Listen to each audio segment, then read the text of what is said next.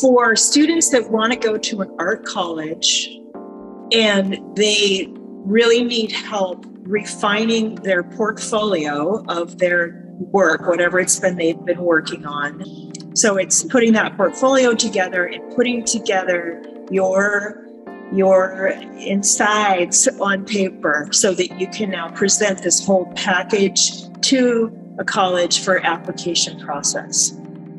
So I think the combination of wanting to meet a lot of people that are into art and build my portfolio and build my application was what made me decide to come to Cornish.